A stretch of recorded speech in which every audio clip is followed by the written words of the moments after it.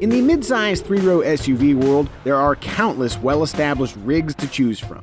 So why would you choose a newbie like the Hyundai Palisade?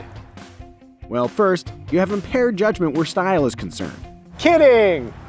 Kind of.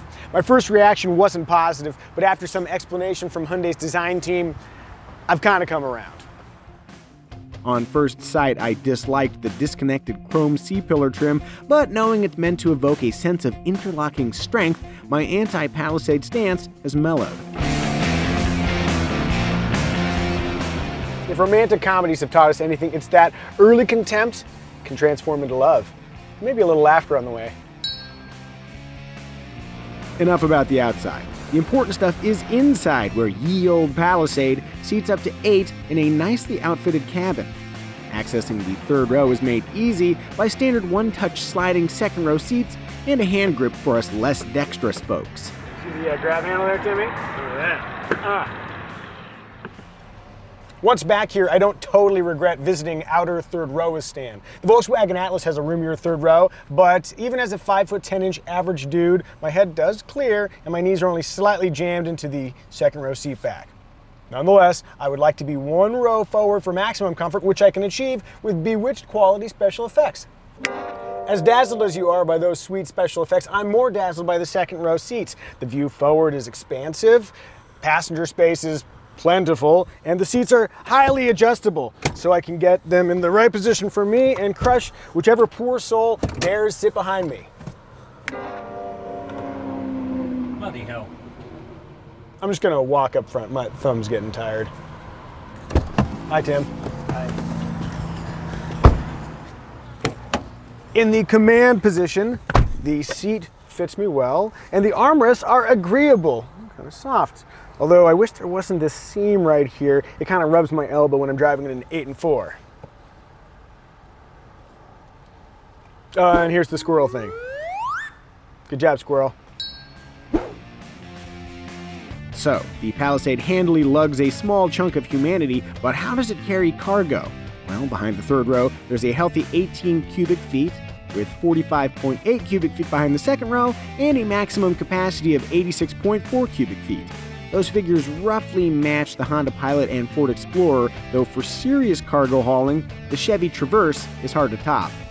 In the Palisade's favor, there's also an underfloor storage hold and an available 2-speed, height-adjustable hands-free liftgate. Why would anybody choose the slower speed? Maybe they want to protect their children from inadvertent liftgate mishaps. Not me. I'm more of a rub some dirt and walk it off kind of dad.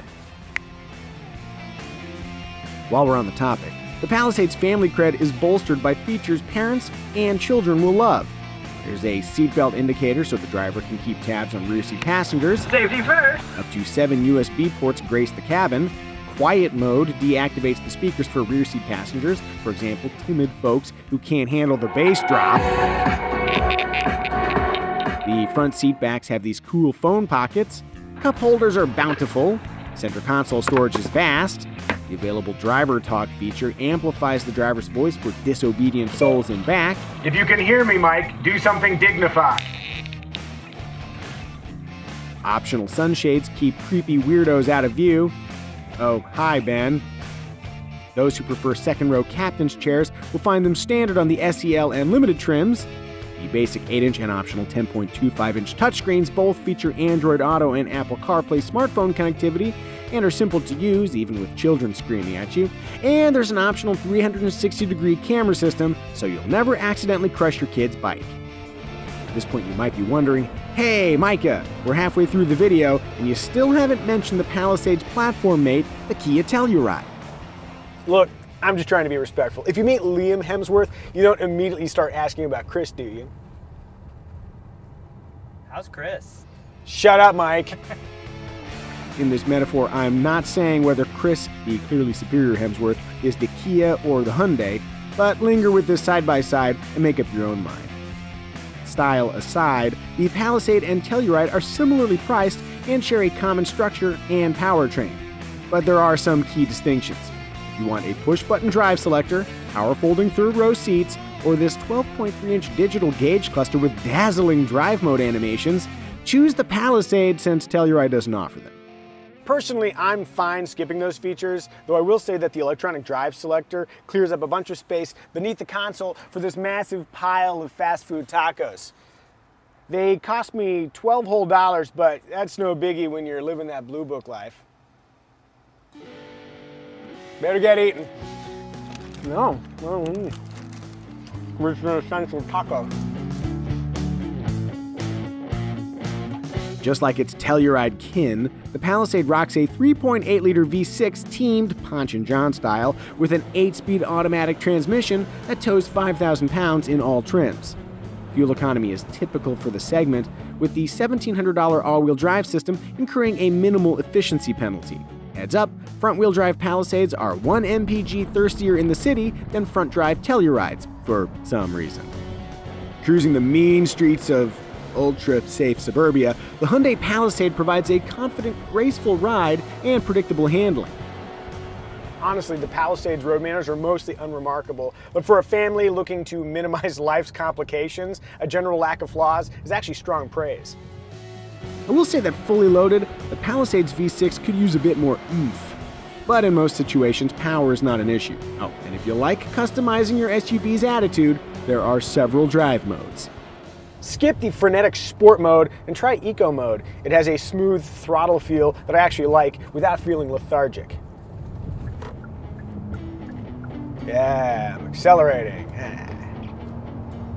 Live simply in a base Palisade SE trim with lane keep assist, automatic emergency braking, smart cruise control, and a long 10-year 100,000-mile powertrain warranty clocks in under $33,000, including destination charges. For our money, the $2,000 pricier SEL trim is a worthwhile upgrade with its proximity key, heated front seats, power driver's seat, and second-row climate controls. Go buck wild in an all-wheel drive limited trim filled with Napa leather, blind view monitoring, dual sunroofs, and 20-inch wheels lands north of $47 grand. With more than competitive pricing, the Palisade is a viable alternative to the names you'd expect, or even pricier 3-row luxury SUVs. In fact, drive the fanciest of Palisades instead of a modestly equipped Mercedes-Benz GLE, and you can use the surplus cash to pay for your pilot's license. Let that sink in.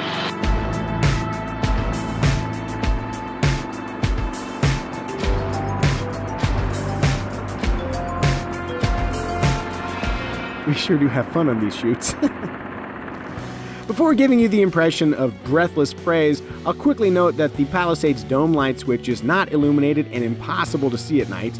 These cup holders are gimmicky with questionable usability, though they do look super cool deploying in slow motion. And this sparkly trim looks cheap.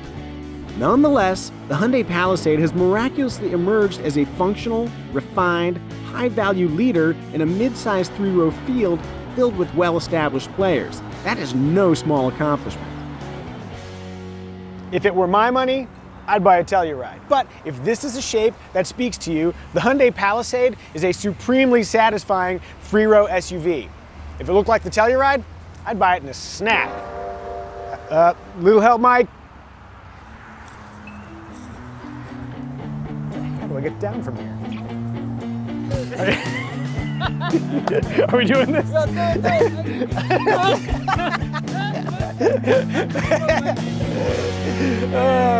Imagine.